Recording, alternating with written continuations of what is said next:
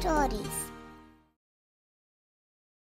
Every day is a new chance, a new opportunity for us to explore this beautiful world and to meet lovely people who make it even more beautiful.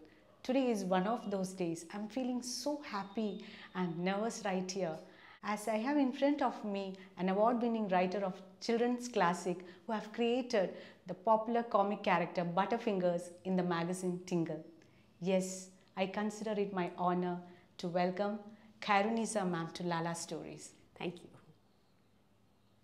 Thank you very much, Anju, for your warm words of introduction. I'm very happy and honored to be here to talk to Lala Stories, and I'm looking forward to the conversation. Thank you, ma'am.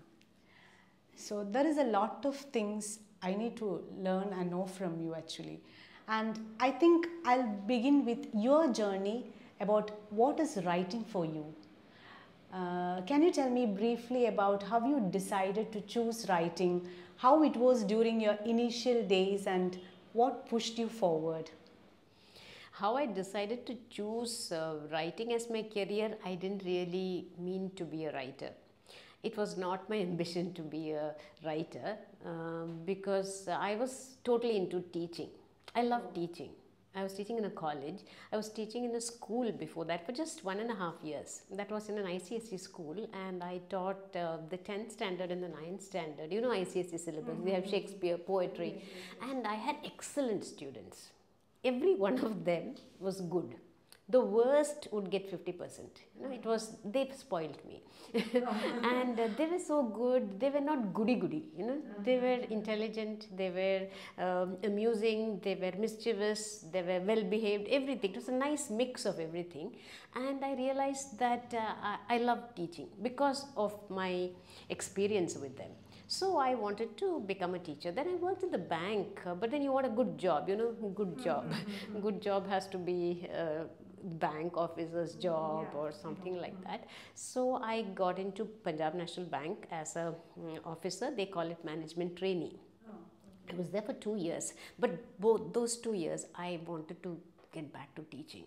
I realized I was not meant for working in a bank. It was like I don't like a desk job, and I used to hark back to those days when I was teaching. And then in All Saints there was a vacancy and they were getting PG, and they had asked for people to apply. So I applied, I got the job, and I joined as a junior lecturer, and I felt I had found my place. I really enjoyed teaching. So what happened was, the accidental way in which I began to write was, I like writing. That's a different thing, you know.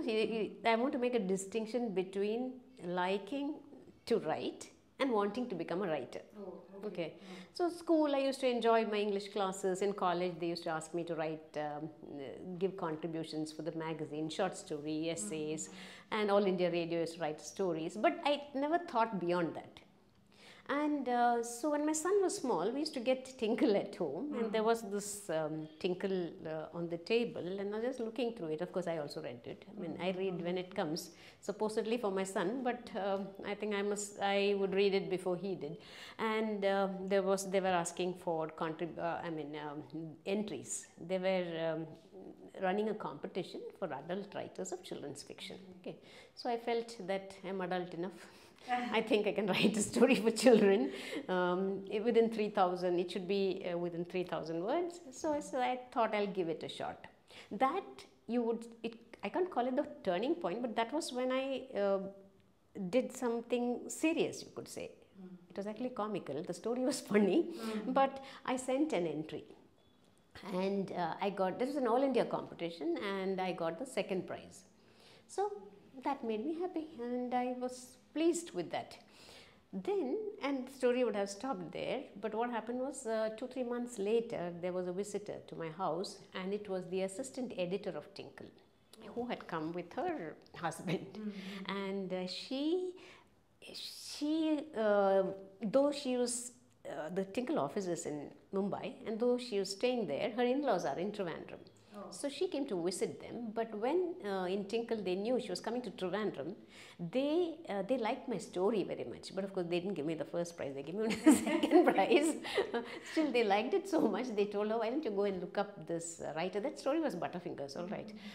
Look up this writer who they felt was what to say, a jovial, lively kind of person. Find out if she is as bubbly. That's the word she used, as her story is. So she came actually with my address, and I was really, bowled over. I couldn't believe it. She didn't come to see me. She came to see her mother-in-law. Oh, okay. But because she came here, and they told her, you go and look her up, she made time to come. That is right. it. I would have been most flattered if she had come all the way from the basis of one story. Anyway, she came, and then so we got talking, and we found we had mutual friends. And she asked me, aren't you sending an entry for the next year's competition? And I said no. And that is when she was shocked. She said, why not? I said, I've already got a prize. So then she said, your ambitions are really low. You have to write. I never thought of it actually. She said, you must write, because we go by the quality of the story. If the story is good enough and it's an independent panel of judges, the fact that you have won a prize is not going to color their decision for this competition. So when the encouragement came from someone who is an editor, assistant editor of a magazine, that was very special for me. So I thought I will send an entry for the next year's competition, and that got the first prize. And that set me on the path of writing. So if you ask me why I went to children's writing, because I'm teaching in a college. You would expect me to go for academic writing or writing for adults, but this is also accidental, because the first story I wrote was a children's story, and then I kept on writing stories for Tinkle, and I got a whole lot of prizes. Then I wrote for Children's Book Trust and got some prizes there. Then I got this Unison Award, Children's Writing Fiction Award 2007. Different Totally series, right? different. Or is it about the Butterfingers? No. Only the first story is Butterfingers. Okay. After that, it is all independent, different stories, different characters, different milieu, different theme. Everything is different. So if I was only writing Butterfingers, they won't keep giving me first prizes. So that was happening, and then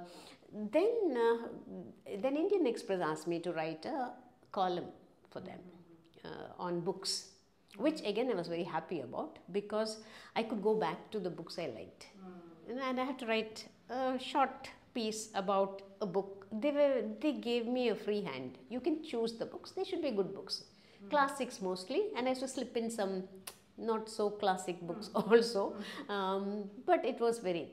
So that is how I started writing, and therefore you could say I got stuck in children's writing because I started like that. And Tinkle wanted me to create. By then I was writing quite a bit for Tinkle, so they wanted me to create a regular character for the magazine. Now Butterfingers was the first story, but that character was something special for me. He was living in my head.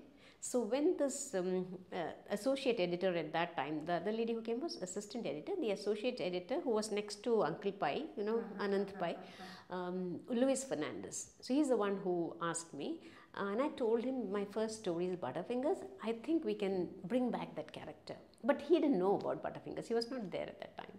So he told me, can you send me 2 stories? Let us see if it has the potential to continue as a serial. So I thought up and I wrote 2 stories. He said, this sounds fine. And therefore the Butterfingers series started in Tinkle and became hugely successful. I think it ran from 2006 to 2015. So there are a huge lot of stories. When it was a fortnightly, then became a monthly, whatever it is, almost all the issues would have a Butterfingers. Occasionally there would be gaps.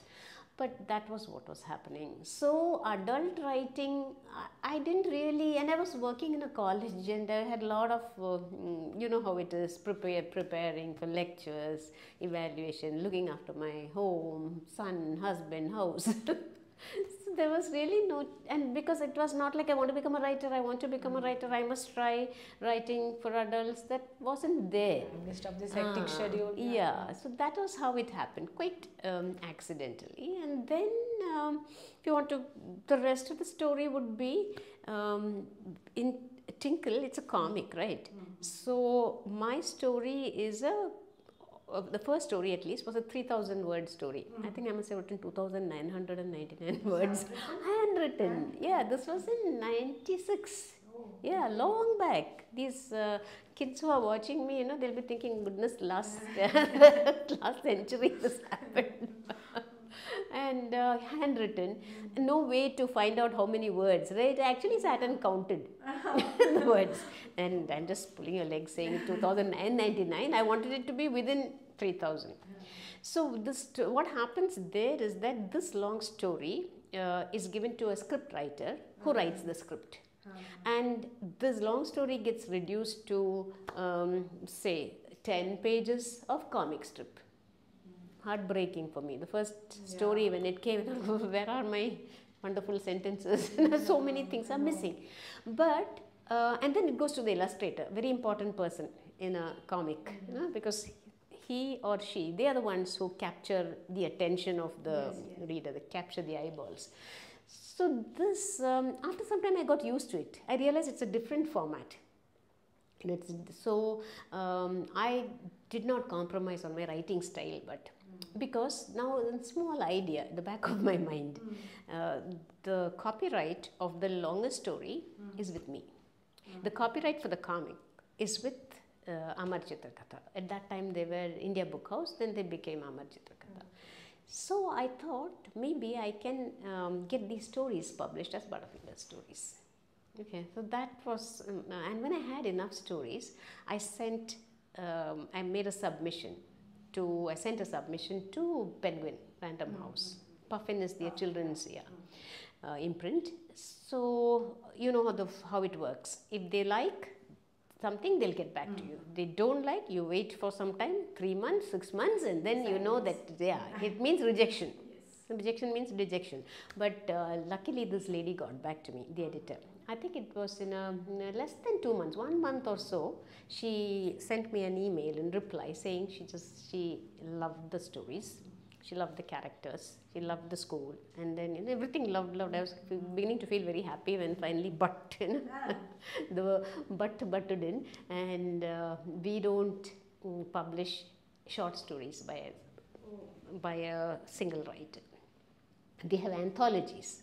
It's a collection of different writers' stories, but one person's they have made an exception of just 1 or 2 people, 2 authors. We don't, as a matter of principle, we don't do that.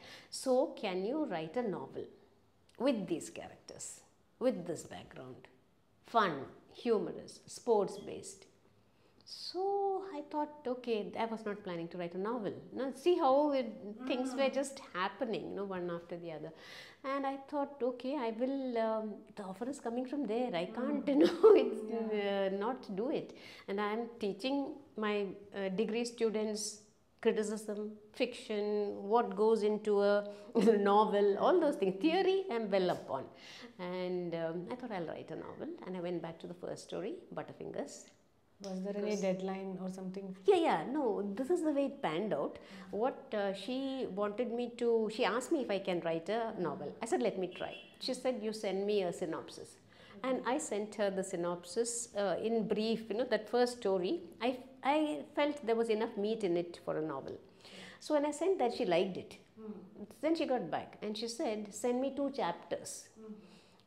Just like that other guy asked me for 2 stories. I don't know, 2 is the thing.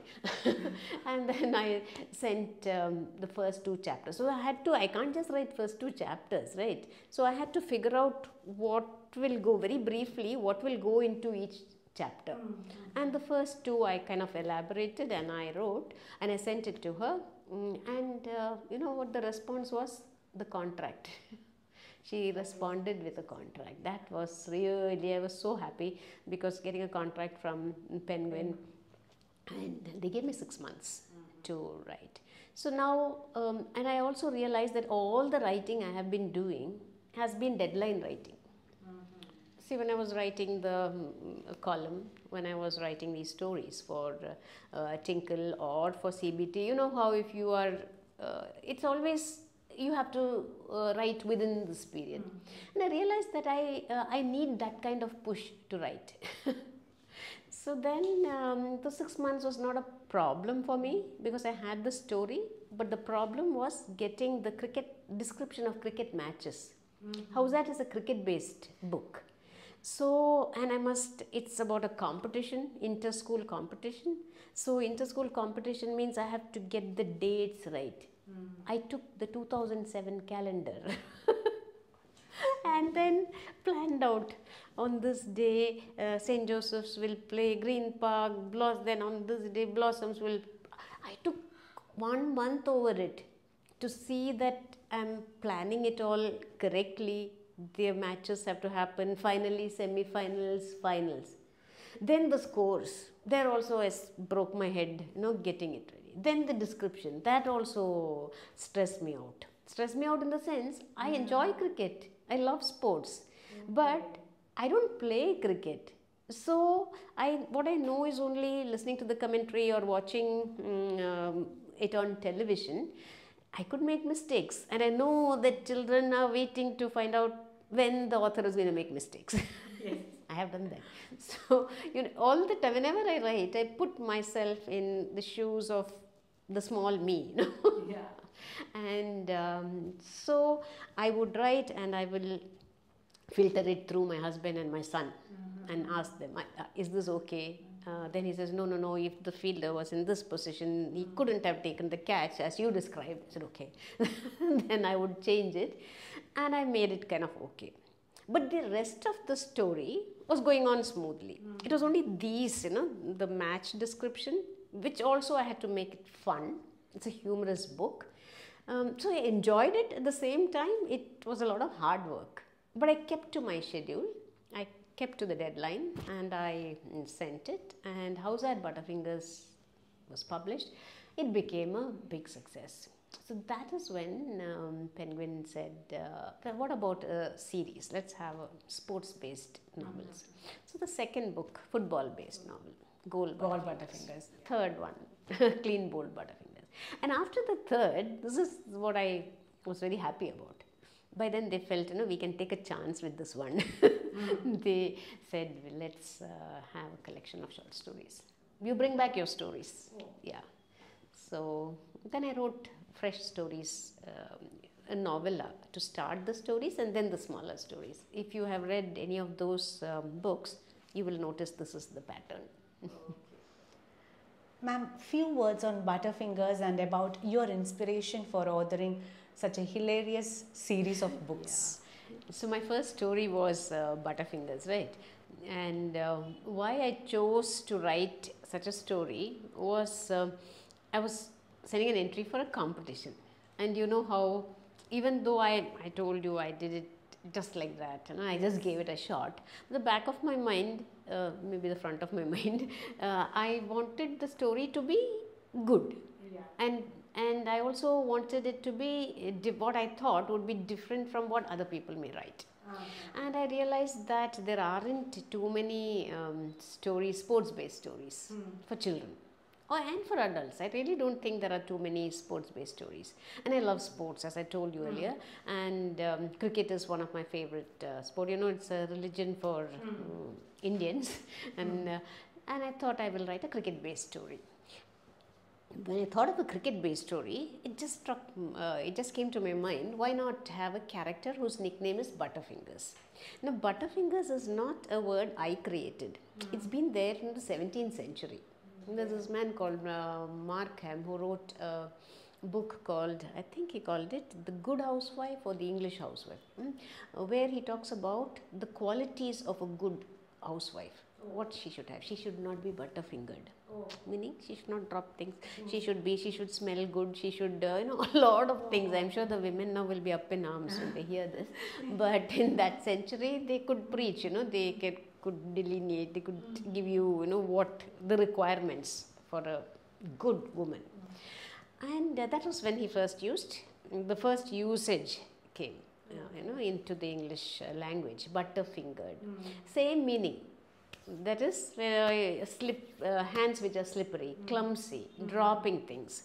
And in my house, I am the youngest of 8 children. And when we drop anything, we'll call the other person butterfingers. So butterfingers was a word commonly used at home. You butterfingers, you're a butterfingers.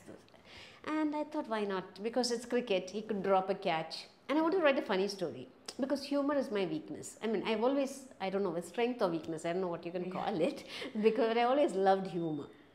Definitely strength. Okay, thanks. So I decided it should be a humorous story, and then there will be some scope for humor if the character is a butterfingers. That was how I thought of this character, and I named him Mukesh. Oh, okay. So in the original story, his name was Mukesh. And then now we are going, fast forward to when I'm asked to create a regular character. I'm bringing back butterfingers. And meanwhile, my son is growing up, and I've been writing these stories. Only once a year at this competition or something like that, not many, but whenever I have to rack my brains for names, I never racked much. I would choose the names of his friends, neighbors, children, random people I know. And I would always ask my son, shall I use your name as the hero of the next one? No.